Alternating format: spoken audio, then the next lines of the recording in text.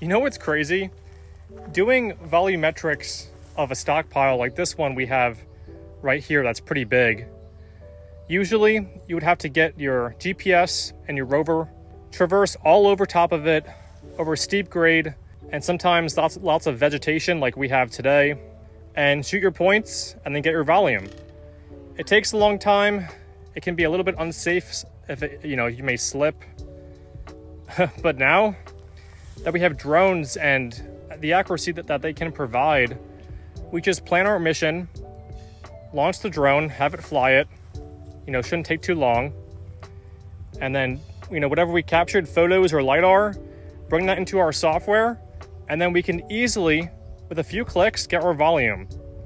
It's super fast, really safe, and it saves so much time.